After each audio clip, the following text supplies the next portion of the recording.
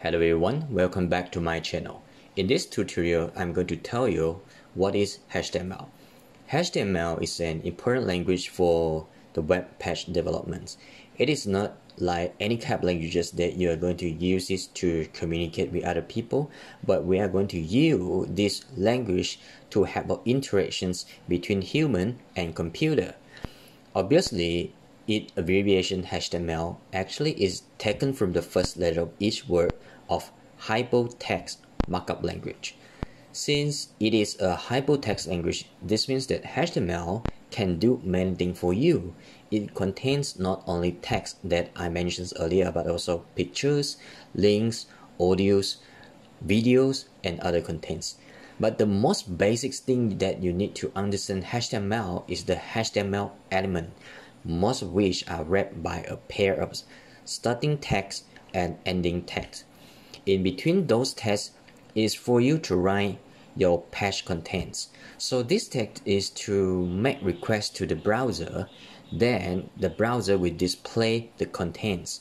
And normally the HTML elements it end with angle bracket. It look like this, but just for your information, actually there are some texts that don't need a closing text, such as horizontal rule, which is one of the example, is that allow you to create a line look like this in your web page, and these are called self-closing text.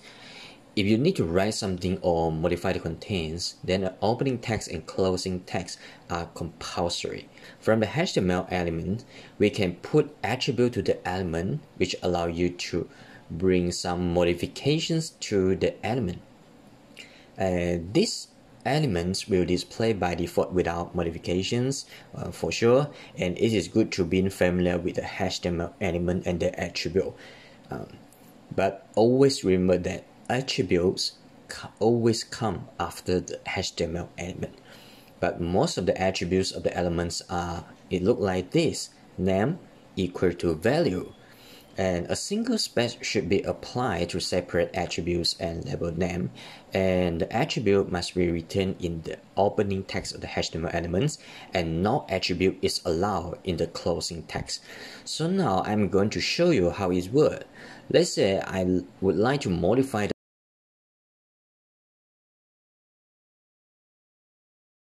the color. Let's say once I update the attribute to the element, I refresh it again in the browser. The browser displays the HR element again, and we notice that the latest link look completely different with the original line. So this is all you need to know about the connections between element and attribute, which allow you to specify modifications to the default elements. Next, we have to look at HTML structure. Just for your information, a standard HTML document contains a document type, declarations, and a structure tree. Firstly, we need to declare documents with a document type declarations. The main functions of this tag is to tell the browser that this is HTML document.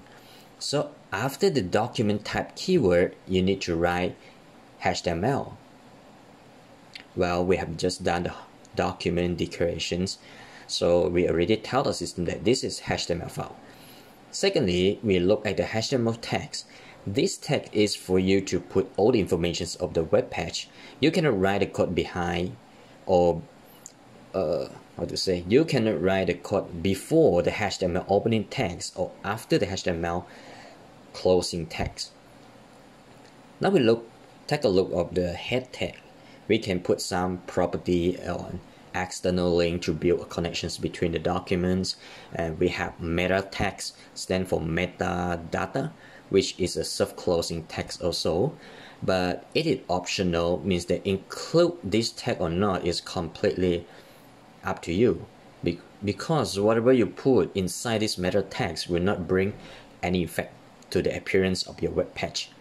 So you don't get confused when you see someone have written this keyword in head text. Let's take a look at first attributes. Name, it could be any text you want to put, but we just try to make it short and only put some important keyword or descriptions which only related to the documents. Usually these keywords are used by the search engine while indexing your web page for search purpose. Therefore, if your web page is related to, let's say, IT education institution, then you have to include the keyword such as, let's say, Java, Python, C++. These are some famous programming languages that offered by your education institution. So now we have done the part of keyword. Next, what we have to do, we have to have some more educational information about your document. We have to specify it again by adding a description. So we try to make it short and simple as well. Let's say, free course for software engineering.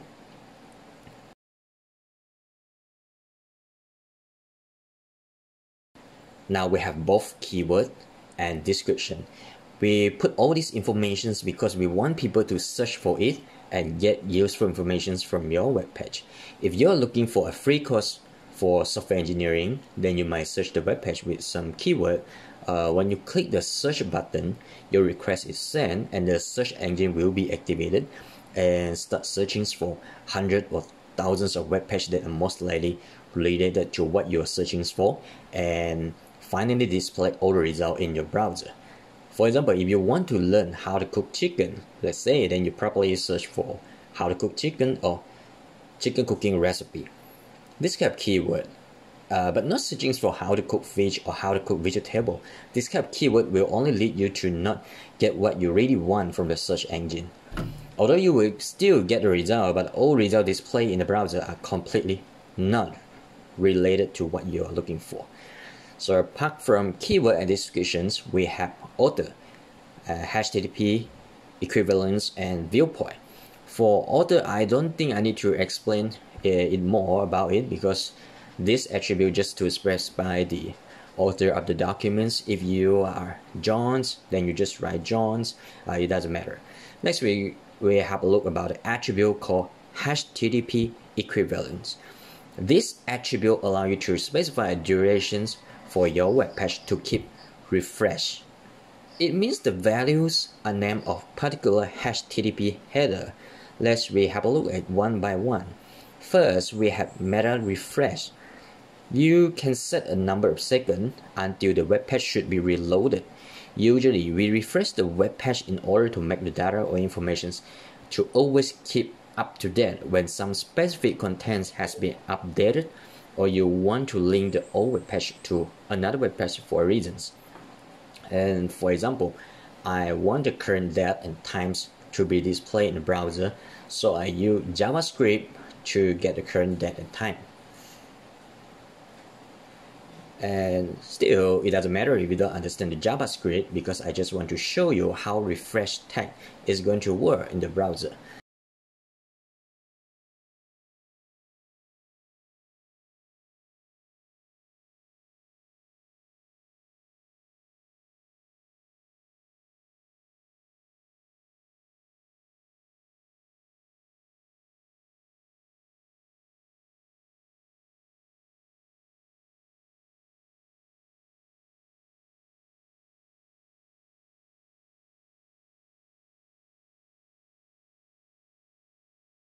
Now realize with only JavaScript, the time is static, but you need to see the current date at times for after, let's say, every 7 seconds. So we need to put an integer value which is 7, means 7 seconds. You can only assign positive integer value but not any negative integer value because we can only reload a new page instead of draw back the old web page. Because reloading or redirecting web page can let people get the latest information. Now we save the file and refresh it again in the browser and wait for 7 seconds patiently. And you see the web page is refreshing, means it is reloading. Then only you check the date and times again. The date is same, but times is changed to latest or current times for every second.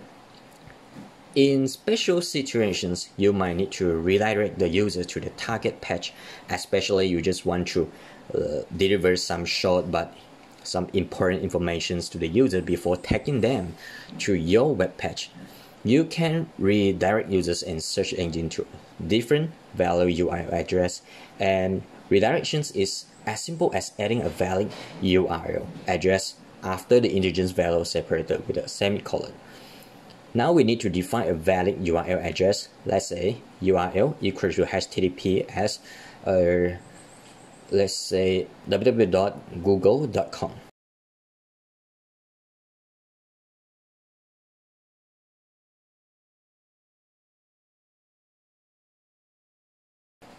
Now we go back to the #2 tag. We remove the original text and replace with a welcome message, which is welcome to this education platform. Now I put a break line text and follow by a reminder message, which is beware of scammer. But as a sign of respect, you should inform the users that this page will be redirected to another target page. So we have to use the break line again, and we write you will be redirected to our page in 7 seconds. Usually we don't fix a time limit as long as the user has enough time to read it, and try to avoid the redirections to be happens too quickly, like shorter than 2 seconds.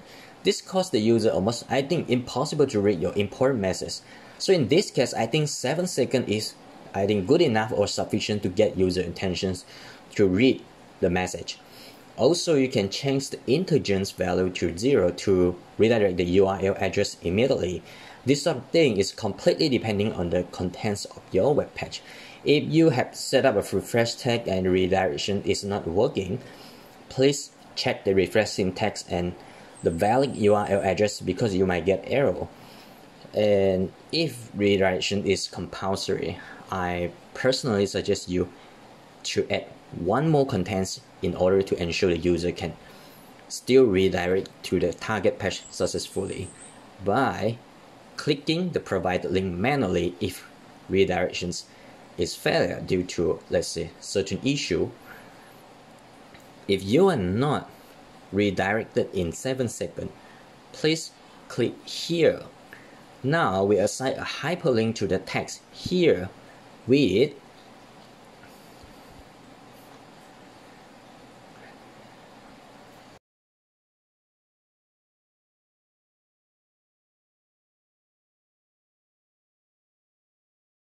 we use the same URL address, which is www.google.com.